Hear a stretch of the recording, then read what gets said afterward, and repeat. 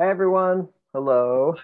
My name is Ross Karre, and I'm the artistic director of the International Contemporary Ensemble. And I am here talking with Du Yun, who will introduce herself. Yun is here in the house and in the room. Hello, I'm Du Yun. I am the composer and a performer, and I wrote the piece and performing in the production. Yes, upcoming this week, we have a production of 2 evenings, April 29th and April 30th, of Du Yun's works, Cockroach's Tarantella, followed by Zolle.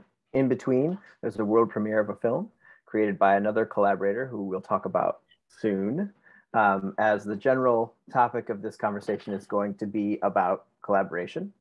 Du Yun, we've been asked to tell the origin story of our work together, but I kind of want to jump back in time further.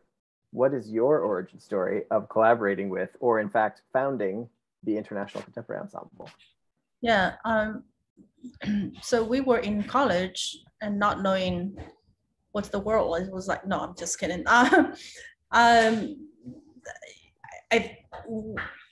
feel like I was in Oberlin where I went to undergraduate with, and it was just in that incredible energy of so many people putting on concerts ad hoc late night concerts that is in addition to the recitals and professors are not there. You just kind of like get your friends together and improvisationally and do projects. Some of them are crazy projects. And many of them actually we began to really like each other and said we should have this ensemble. And that was the original idea of International Contemporary Ensemble. Yeah. And that was Claire Chase, Josh Rubin, and Rebecca, Helen, me, David Shosko, Maya, so many. Yeah. Wendy Richmond, Kivi Littman. Kivi Richmond, yes. So the origin of the ensemble is, if you were to boil it down to the most basic thing, it's a bunch of college classmates who wanted to create new things together. They didn't just want to interpret work that already existed, although that was also a big part of the passion of their founding, which is that there are works out there that need a lot of investment, a lot of passion, a lot of time, creativity, renewal in some case for some of the works. And the ensemble was founded in that desire, and that shared desire continues today. And sort of like bypassing the need of wanting to have approval stamp. Right. So I think that is so important for us to remember now is that, even in the so-called professional world, young ensemble will still have to wait for 3 years before the critics going to come in or like the grant come in. So in a way, when you are starting so young, and this is also a way to say, okay, you know what, we're just going to do it before thinking, oh my God, like how many roadblocks and the gate things that we have to go hurdle at, right? It's I think in the end, it was the projects that excite us, and we just thought, let's just put up projects and concerts and put it on things. So that was kind of like in continuation of that spirit of not wanting the professors to be in the room, right? So that was the need of having this ensemble with our friends. Yeah, and creating that kind of autonomy where the group could focus on the work, and the work being creative work to perform new pieces, commission them, create them together, perform them. That's the work. Those are the ingredients for the expression of this ensemble. And artist driven, right? We don't want to like ensemble is often like, the top down, this hierarchy. And it was a very clear choice from the very beginning that the conductor will always be artist in residence, not like conductor who, and then it's musicians, it's always also musicians will bring in the ideas and bring in, from repertoire to who they wanted to play with and all that. Yeah, absolutely. If the artistic decisions are coming from the ensemble itself, from the members, from the from leaders who are often rotating into new positions, and it creates the opportunity for autonomy because musicians can be good administrators, leaders, project managers in and of themselves. And that's kind of what keeps the ensemble sustained, is that musicians become integral parts of not only the creative process and the execution of that, the performance on the stage, but also fundraising and, you know, the nuts and bolts of how this stuff maintains and sustains itself. And so that's been still a core part of our ensemble, even as it's matured and added a lot of new features and professionalized certain things that might feel more like chamber groups and orchestras with the staff and support. It still has at its core the decisions of what gets played and why we play it is made by artists and musicians. And most recently, that's taken the form of bringing one of our longtime collaborators, George Lewis, whose music we focused on at NYU Scribble before the pandemic, in as a leader of the ensemble. And so George is now the new artistic director, but also folks like Du Yun and Marcos Balter and collaborators on the board of directors to make sure that the overall leadership follows an artistic vision more so than anything else. So that's, I think, like the question of how we first started this group. You first started this group. I wasn't around yet. I was one of the people. Yeah, no. Exactly.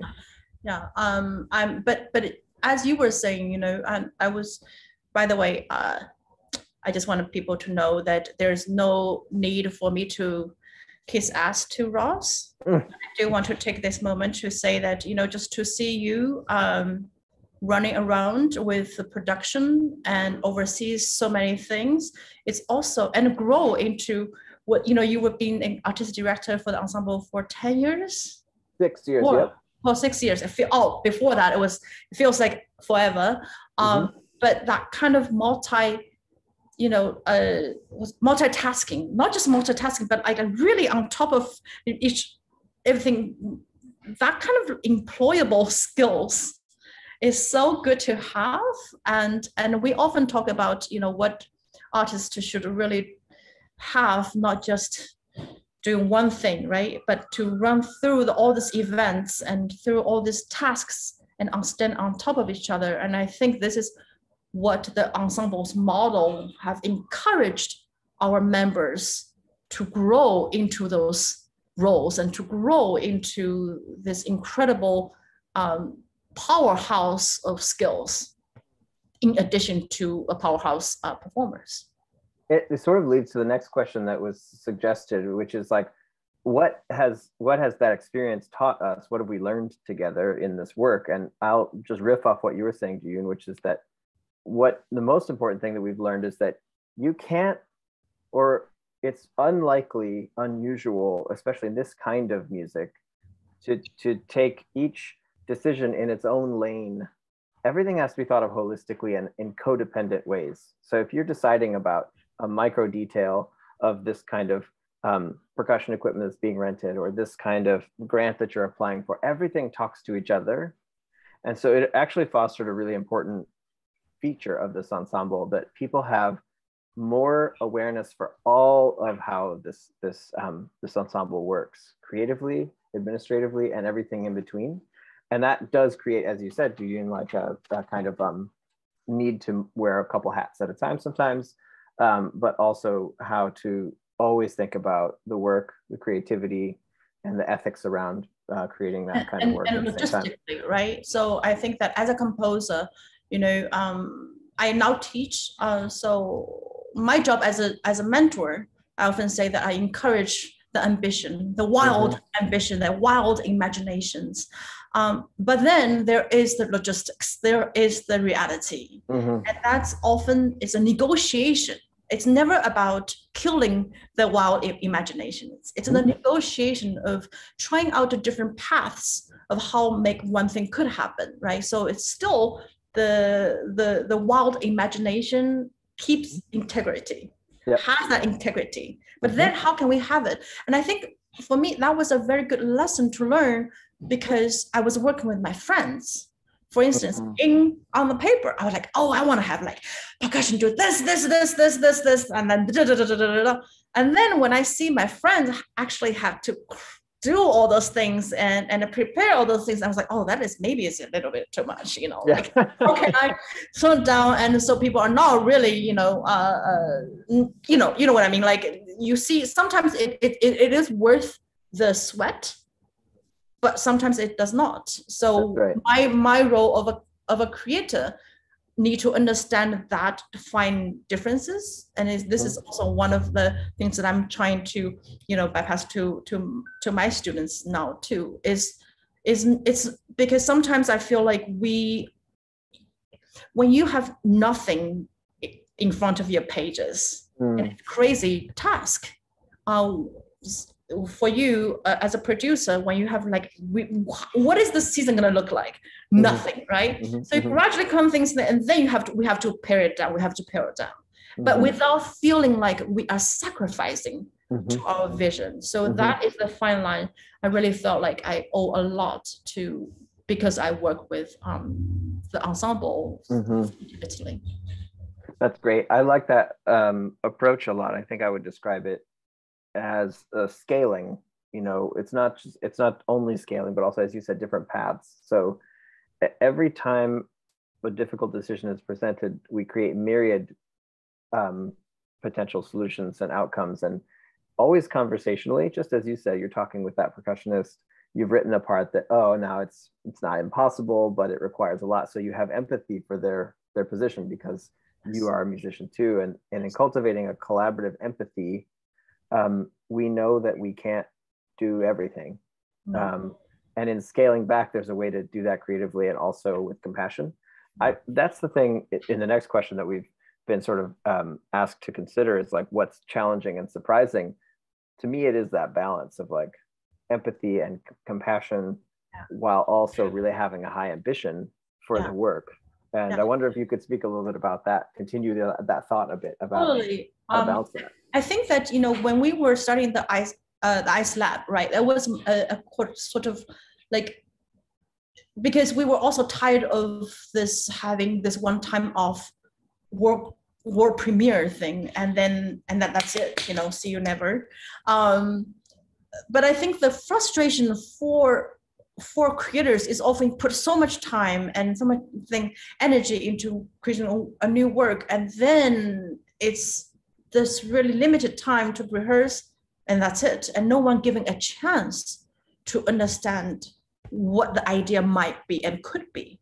So I think it's about giving a chance to try things out, not to exactly immediately say shut down things like, this would happen if I try this, and this would happen if I do this.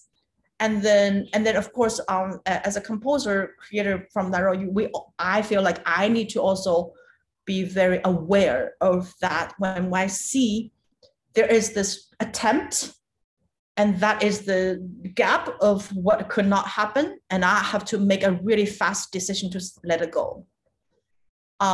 But at the same time, there are times that, I know what I want, and I know with a little bit pushing, a little bit things, I will get what I want.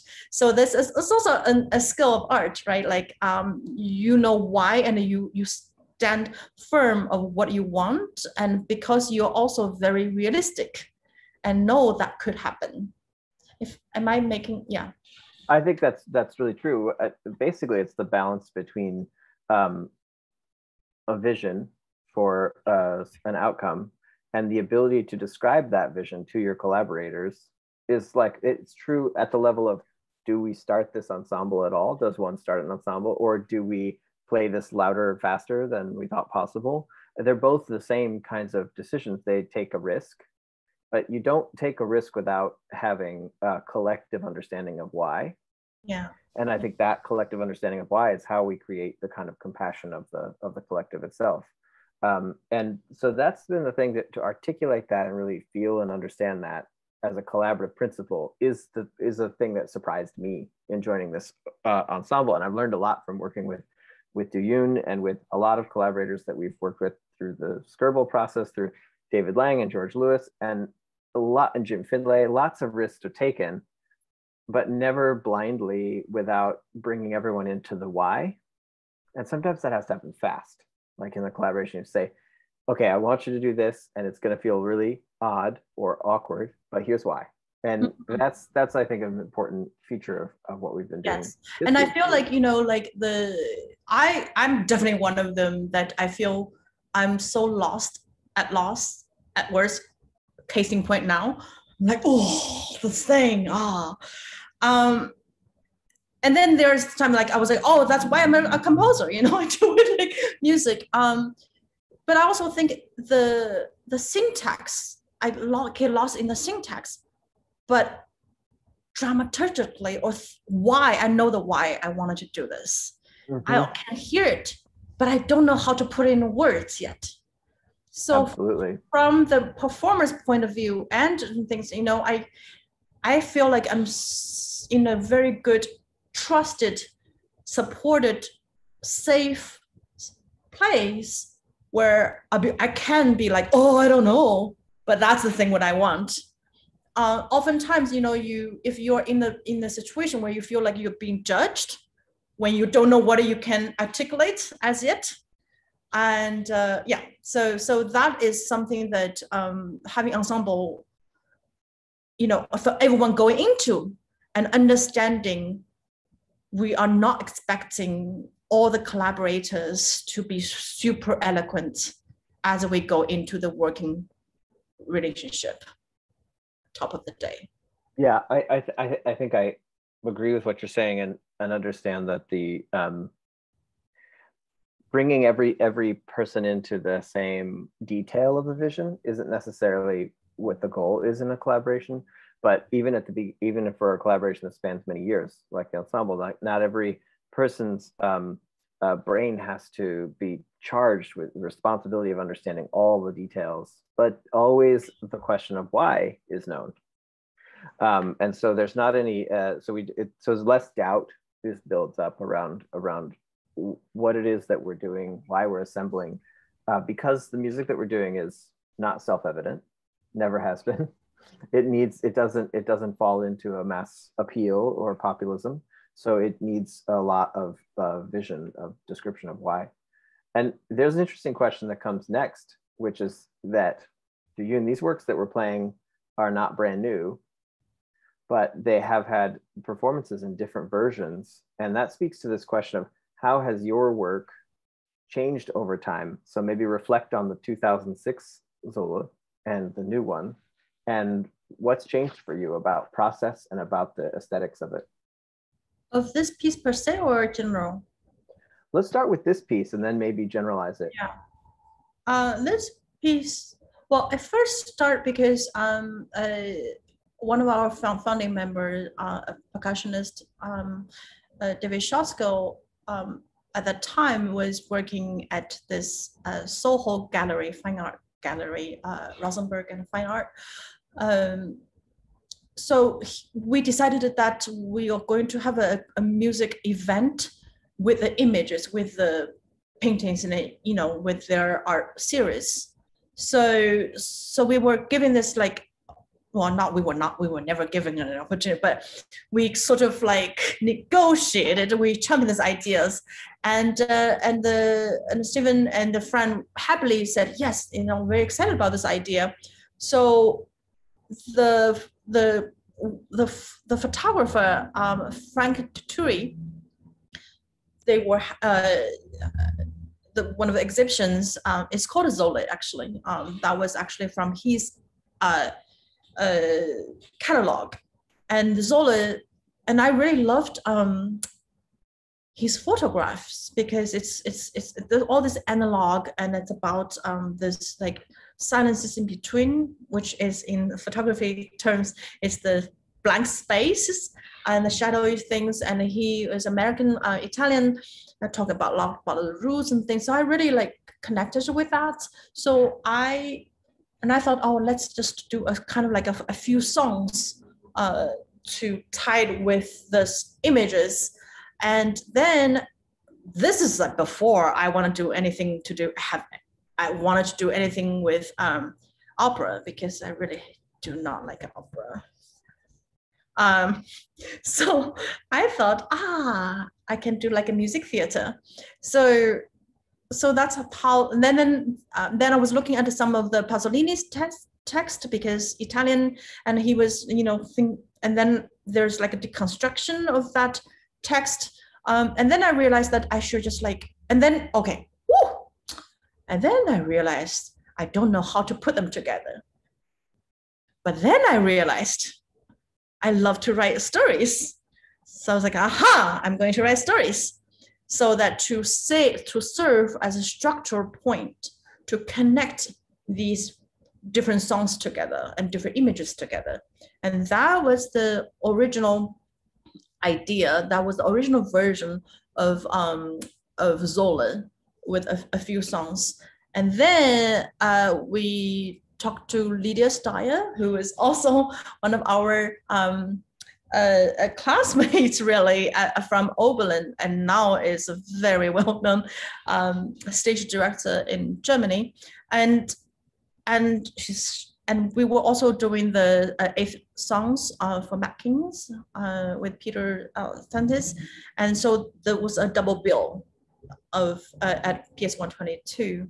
And I believe actually, Ross, this was the first staged production International Contemporary Ensemble have ever did.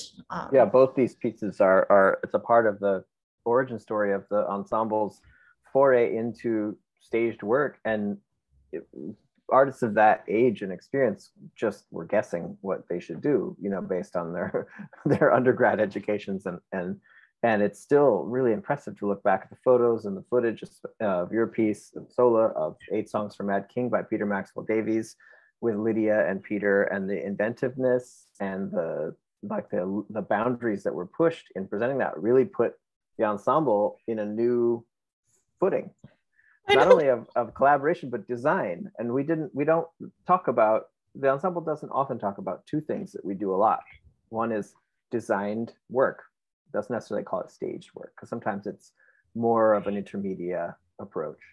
Can I share a secret now? Because I think it's a good absolutely to share time for a secret. I wrote the singing just as I wrote the singing. I didn't think I would do it. I didn't think I didn't know. I know that I wanted Peter Sandis to sing the tenor part at the time, and then I think it was because it would be cheaper for me to do it. Singing wise, I mean, we're talking about, Ross, we are talking about also during the work, rehearsal week. I remember we were sleeping on the floors, on people's floors, and on David Shosko's floors, David. Well, and so that's how actually that was the really, really birth years of the ensemble, that also trying to move to another city and do this production, and also as you were saying, when there is a stage production, it needs more rehearsals and needs all these other things. So it was everything was new to us, and we go through this kind of new rehearsal stages, and then it was actually after Zolle I realized that maybe I can sing. no, because so, this is so crazy. Yeah, because I was like, oh, this I should do it, and then I always wanted to have a band, and I remember, I don't know if you know Lawson White. He was actually doing the sound. He recorded the first recording of the recorded thing. And I was like, Lawson, I really wanted to, maybe I should have a band. And he's like, yeah. I was like, well, I don't know how to write the lyrics. He looked at me dead in the eyes. He said, Yun, you just wrote a whole opera things. I was like, yes. Yes. But sometimes what I'm trying to, the merit of my wanting to share this secret is to say that sometimes that's the wild imagination, right? I was referring earlier. You just do it, and then you're like, okay, the reality, how to put them together. And then afterwards, you might be so surprised of that product that will really open to another territory that you would never imagined it could even be possible. After that piece, actually, I was like, opera is not that scary. Opera. So that was, and then the Zolle went to the City Opera of Vox, where with George Steele and Ed Im, and with Beth Morrison was also associate producer, and where I met Royce Maverick, and that's how I began to write Angel's Phone. It's really it's an amazing story, because two things happen that I'm noticing. One is that because, you know, we always have this phrase, necessity is the mother of invention, but there's also like another turn of phrase that would indicate that necessity, you needing to hear this sound, and the only person kind of available to do it was you discovered a new artistic pursuit or a new performance persona. And the other thing is that each of these projects and the nature of collaboration, it feeds iteratively. It's not just about the project you're working on now. It's about new relationships, you know, the relationship between you and Eddie Kwan, who's performing in this piece, and the relationship between Rosha and you and Rosha and the ensemble. And so collaborations are about building a kind of, I don't want to use the buzzwords like network or ecosystem, but it is truly a big boat that we all get to get in, and more people get into the boat. And it's very satisfying part of not just New York City, but especially the New York City art scene. But what was the first buzzword after? I said network. Oh, network. That's buzzword number one, because the corporate world uses that. And buzzword number two is ecosystem, because I used ecosystem for the 500th time the other day, so I've decided I have to retire it. Can I add another buzzword, which is diversity? Which is diversity. Yeah. This is actually, to me, when people talk about diversity, I'm like, let's really look at the core, at the pupils of what diversity really means, right? Diversity means so many things other than just the name, the color, everything else. It means also the people, the why we are here. For me, at least, you know. So that is why my need to wanting to work with Eddie. That was my need, wanting to bring this new my voice to say, you know what, this kind of voice can exist in the world of opera. You know what? If I don't like opera, you know what? I can maybe change it. I can make it into something that I like a little bit. I cannot say I like a lot, but as I was writing, I can do something that excites me, you know? Like, that's why in Zolle, things, it was so much like inspirations from Tom Waits, from Paolo Conte, who is this Italian singer, and all that, because that's the music and that's the sound that I enjoy listening to. In addition to Western European operas, right? It's never about what is not, what is. It's about coexistence. Yeah, interesting. And that's the root of what, you know. Forget about the buzzword of diversity, but that's what about like more sound, more reasons to coexistence, and to really thrive together. And this is what I've been really trying to champion. Voices, and I don't mean I mean actually literally musical voice in the field that does not sing, right? Like Satomi, who like from Deerhoof, she would say, I don't read music, but I've been championing people who don't read music and are working with oral tradition. Like it's so, to me, music is just a documentation of things, and that there are other ways for us to learn music. So if we can, build that up more of our approach to music and invite more people to coexist, to coexist, and I think we can thrive a little better. Yeah, that's well said. And I wonder if that brings you, maybe the last thing we'll talk about for 5 minutes or so is the Zolle when you wrote it, and Zolle now, and the world that was the 2006 world, and the world that we live in 2022. How has the context changed? How have the words garnered new meaning in the libretto? Yeah, I was doing an interview last week. I was expressing that how and as an artist who wrote it, it was almost like 20 years ago, more than 20 years ago. Because last year, Ross, we went to record it for some of the experts for our opera, and one of the resign chapters, I remember I was narrating.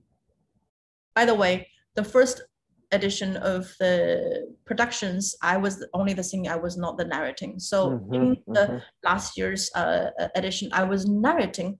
So that was also my first time narrated. But as I was narrating, and that line, I would never imagine myself as an immigrant, even in this ghost world. Oh my God, like I was just like tears just like pouring out. I was like recording through my tears. And that was also and I think there is like a sad truth in that line that makes me really, really sad, because the cyclical history or reality that we live through, and people often say, oh, these years, oh, this rampant Asian hate or whatever. And I was like, well, it's always been here. Maybe now you just know there's a little more pronounced on the public sphere, but it's not true. It's not true that it's only recent. It's 1870. There was a Chinatown massacre in LA and all that, right? So when you, as a creator, you write works wanting to, poking at topics and things, and then seeing the reality that it's true again and again, there is this innate sadness to it. But I also think that as an artist, it is my power, I guess, to make this voice a little louder. Well said. You have made a piece that has existed long enough and in enough iterations to demonstrate how history is repeating itself, but you get to draw attention to it in this very special way, in an artistic expression that empowers people to think about their relationship and act on their relationship to this cyclical historical oppression and exclusion that is happening in immigration policy, for example, but also in prejudice and bias that manifests violently in society, and that it happens in a different way every 15 years that we do this piece, every 5 years that we do this piece. It doesn't mean that it's not constant, like you said, it's constant. Yeah, and with the, especially with the piece like a cockroach's Tarantella, we would also talk about, like, if I don't do it, it'd be so interesting to see someone else do it and see what that might look like. This gender, who's the gender, like it's gonna be like mind blowing, so that's also something so interesting. Yeah, and just to bring the audience that's listening into this, A Cockroach's Tarantella, which occupies the first half of the program, is for string quartet amplified, but with Du Yun narrating and enacting a very special staging that Rosha and Du Yun designed. And have you ever seen any other narrators do the piece? Has it ever happened? Never. Exclusive. You have to come. If you're listening to this before the production, you have to come, because this is the only time you're going to see it. So it's very exciting. Thank you, Du Yun. I think we're at the end of our time. And also thank you not only for this conversation, but for the last 22 years of this collaborative existence that is the International Contemporary Ensemble and your work. I know there'll be many, many more pieces down the road, but this is a very special one to bring back to New York City. Thank you. And yeah. I just wanted to shout out to this production this time that if you guys can come, please do, because Satomi is incredible, and she's like, I've never done opera in that way, and the stage thing, and she's learning everything so fast and things, and it's been so great to perform with her and play around this kind of elements with her. So, yeah. And maybe that's the way to wrap up our conversation, is to really do the thing that is so important in collaboration, which is to name the people who are essential to it and what they're doing. And I'll start, and you can add people if I leave anyone off. But Rosha and Du Yun came up with a design in Switzerland that's being sort of transcribed and scaled to the space at NYU Skirball. Joining us is Satomi from the band Deerhoof, and this is an amazing collaboration, even just that with the leaders of this project. But some longtime collaborators are also involved. Nick Hofbeck, the lighting designer for the International Contemporary Ensemble, is joining this project. And